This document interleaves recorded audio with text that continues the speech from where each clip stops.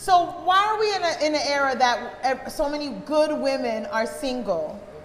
Or is it because women nowadays want to be single and they want to date multiple men? Like, what do you guys think the whole thing is? We have different aged people up here, so each one's going to have, I think, a different answer. What do you think? I think false expectations of the women. We think, like, women want something that does not exist. They don't want to put any work to help these men grow. Like, I feel like women mature a lot faster than men, and sometimes our men are not where we are when we meet them. And we have false expectations. They look at Instagram and they're like, you know, looking at what people are living and swiping or whatever, and they want that fake life, and it doesn't exist. Right.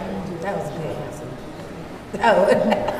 I mean, basically what she said, a mouthful right there. I feel like a lot of girls don't want to grow what they do. Like, you might not be at the level where you want them to be when you meet him, but that don't mean you can't get there. You gotta grow with your man. Like, if that's the dude, you feel like he the one, grow with him, like work with him and stuff like that. He ain't always gotta be like the whole full package when you first meet him. Like, it doesn't have to be that way. You can grow with somebody and you'll never know that person. That's the reason why you'll break up with him and he'll be better with somebody else. It's because you groomed him. Yeah, you didn't sit there and work with him and build him up to where he needed to be. And so now he with such and such and he's balling out of control, treat his girl right and stuff like that because you didn't want to wait for this shit to happen. That's the truth. That is the truth, girl. Yes. Yes.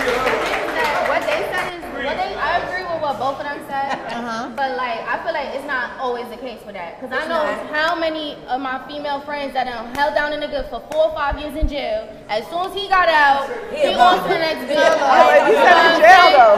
No, but what I'm saying though, I personally done held the nigga down. Like, you know what I'm saying? 20 years old, hit a nigga 20 racks to save his crib, all types of shit, because he want to be about the life. You know what I'm saying? And I just got caught up in that. And I did my part. I grew with a nigga. I held my own. I had my own bag. I helped him out. But it just is like I said, it's like, yo, to be honest, like dating nowadays, I'm single because I just want to better myself. I want me and my people to be good first before I give. When I'm in a relationship, I give all of me. So it's like before I give all of me, I need to have my house, everything stationed in order. Everything got to be in order. So I feel like with like my age group, they're like reckless as hell.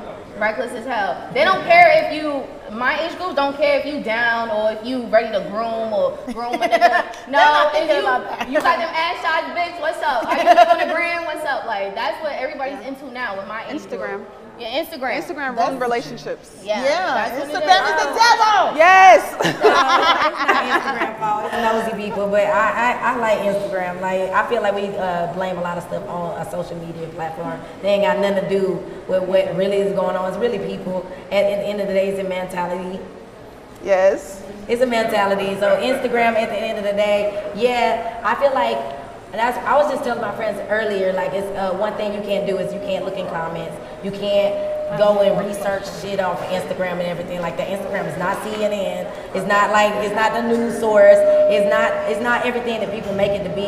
So I'm giving it so much power and really just live your life and be fun and like do what you gotta do and be real. Like, some people, like, it's too many people like chasing clout. So the fakeness of Instagram. It's too easy to chase clout. So all right, so we got a few people that want to pop off.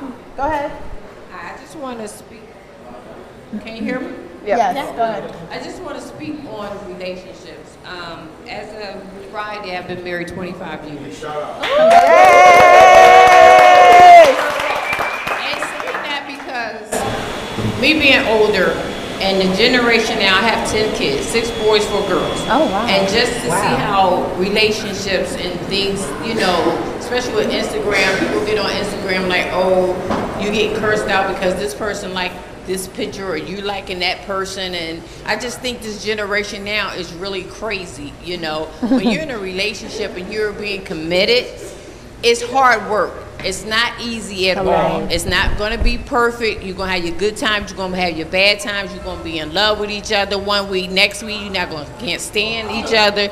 You know, being in a relationship and marriage is hard work. Every day. Talking to like older people and just growing up from the way I grew up, you know, with my grandmother, my mother, you know, we did certain things of taking care of family, taking care of men.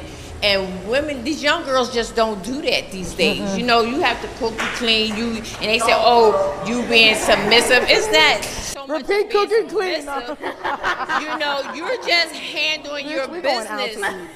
You know, you handling your business as a woman. This is just how I was raised. Your responsibility is the household. Of course, you know, you might work outside of the house, but at the end of the day, that's still your responsibility. And you guys have to talk and communicate with each other. You know, without communication, it's just not going to work.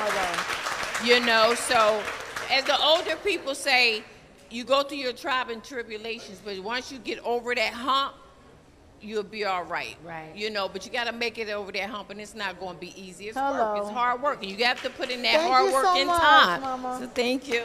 Someone else wanted to pop off? Hey. That's true. I don't know about cleaning toilets. I mean, I'll clean, but I'm not cooking. I hate cooking. Hello. I'm gonna go out to eat. Okay. So I think about this subject.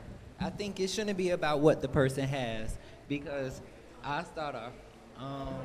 Hold the mic. You can hear me? Yeah. Okay. I just recently got married in October. Congratulations! And before we got married, September, my husband lost his job. So imagine paying for a wedding, working. I'm a makeup artist. I'm a dance choreographer. I work at Metro PCS too as well. Also, I'm a whole entrepreneur. Imagine you got to pay for this wedding almost whatever it was. 2 months before your wedding, he loses his job. What I'm supposed to do? Leave? I don't think so.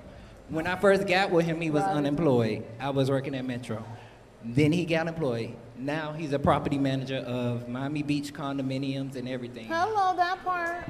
And also I have several businesses, and I still work at Metro PCS.